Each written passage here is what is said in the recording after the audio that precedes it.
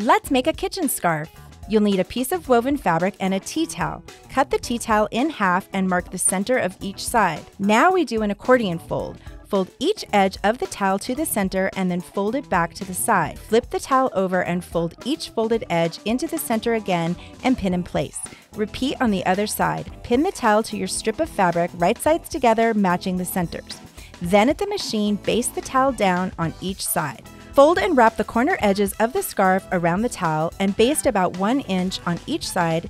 Then sew the center seam, leaving a 4-inch opening for turning. Go back to scarf ends and sew each side again. Sew inside the previous stitch line to hide them. Now we flip it to the right side and finally top stitch down the towel on each end and sew the hole in the center closed. Full instructions available at sewdaily.com.